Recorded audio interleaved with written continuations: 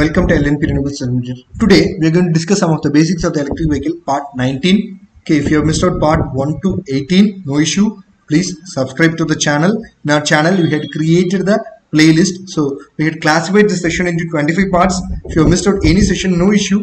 In our playlist we had provided all the details by going inside the playlist. You can watch all the missed out parts. So in our discussions we might be using so many abbreviations and short forms regarding the electric vehicle technologies. So if you have any doubt, kindly please refer to those abbreviations.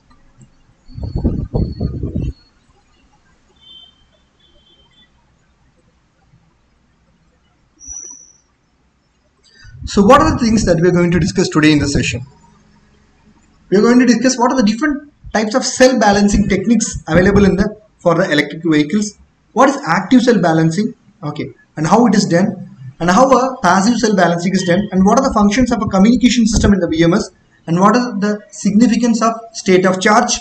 Okay, what are the design consideration for charging system in the electric vehicles. Okay, how charging and discharging is done, and what are the different types of charging states in a lead acid and a lithium ion battery, and what are the thermal limits of a battery charging.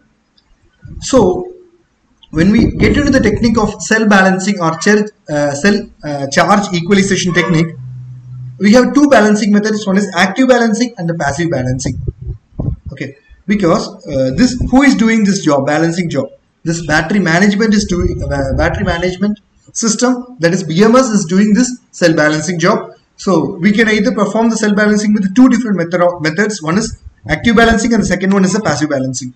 So in the active balancing we are using two things. One is capacitive type active management and the other one is inductive type active management. So what is the difference? See here, these are all the batteries. Okay, so we are connected capacitors through switches across these terminals, whereas here we had connected an inductive element across the battery cells, individual cells, through switches.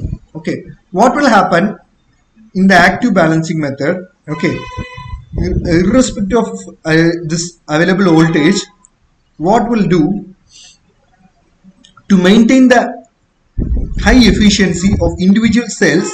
Okay, if while verifying the voltage, if this BMS founds any low voltage, what it will do, it will try to charge the insufficiently charged cell immediately through this capacitive inductive load approach. Okay, it will load the cell charge into the storage element and transfer it to the insufficiently charged cell immediately.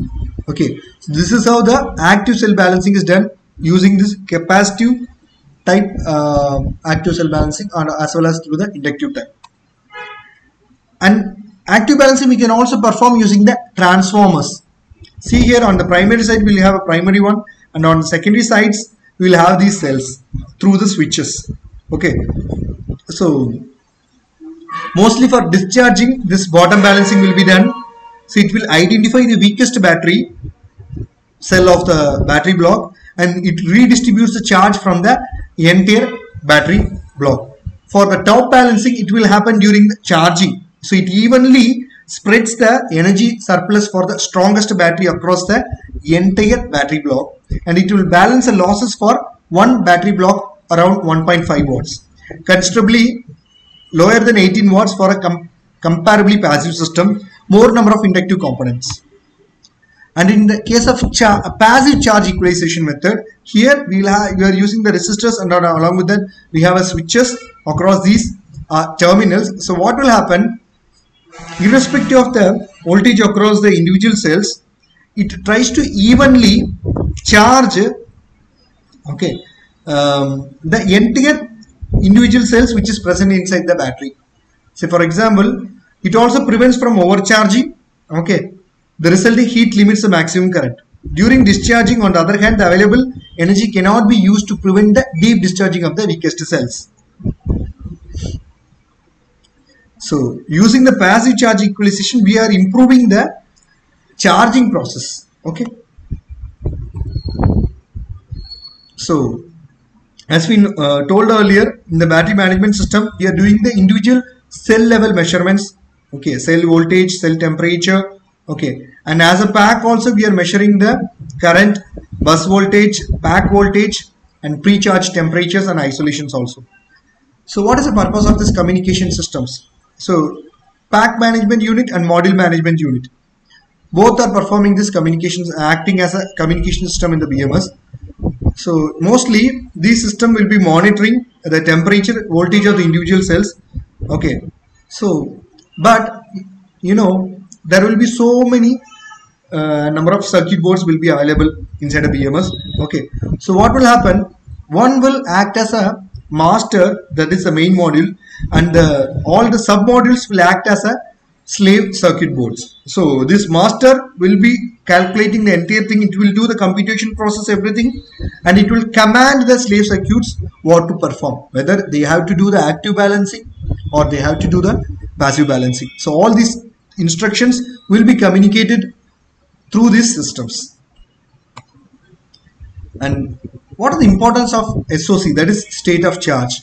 It plays an important role in optimizing the vehicle energy management. It improves the battery capacity, and it makes us to use the better energy utilization, and it prevents our batteries from overcharging and over discharging, and it also ensures the safety and long service lifetimes of the batteries.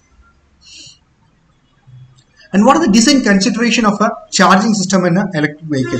First thing is that we need to know what is the charging part, and we need to know where we are going, what sort of infrastructure we are going to make for charging, and what are the standardization that we are going to follow. And power electronics is very much important, because for converting and conversion process, or for the inverting, for boosting, everything we need power electronics.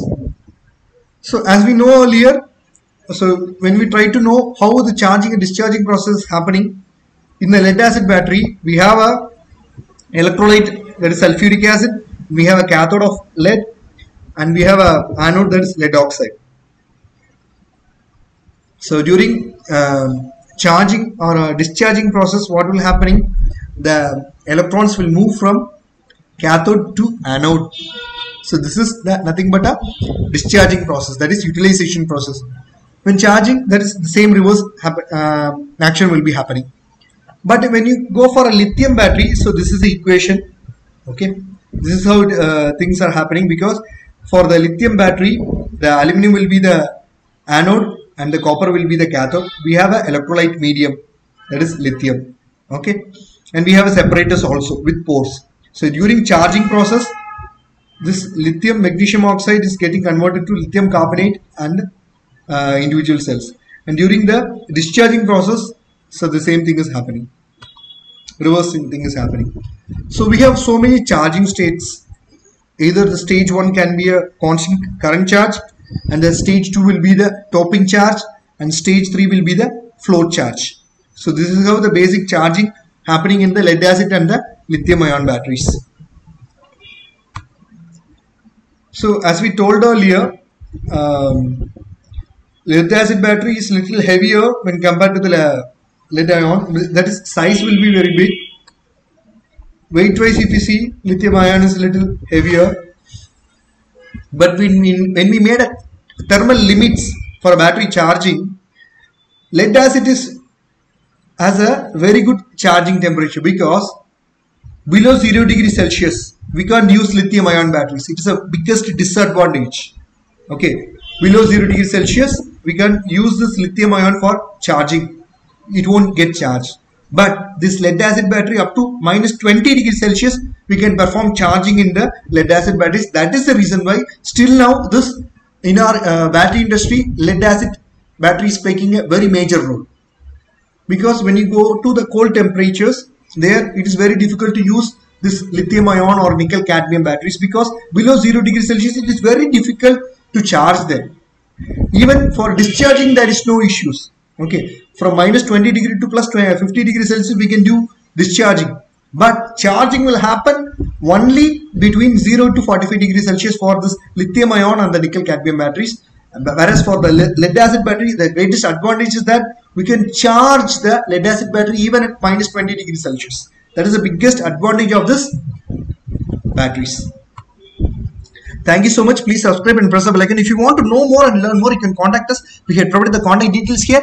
And if you are very much interested in learning the PLC programming, we are providing PLC programming training along with the certification. This ISO 9000 2018 certification for Siemens and Delta PLCs. And if you're really interested to work in the GCC countries, we are also providing training along with the certification for building management system and building automation control system. And if you're really interested to establish a DC lighting system in the places where the EB power is not available, then you can contact us. And we are also providing solar on-grid, off-grid and hybrid application design, installation, testing, commissioning, consultancy, training supports also. And if you had a plan to establish the fencing for your agriculture farms, then you can contact us. We are providing solar fencing as a kit. And if you're really interested in electrical vehicle basics along with the certification you need or access control system, then you can contact us. We have provided the contact details here. Thank you so much.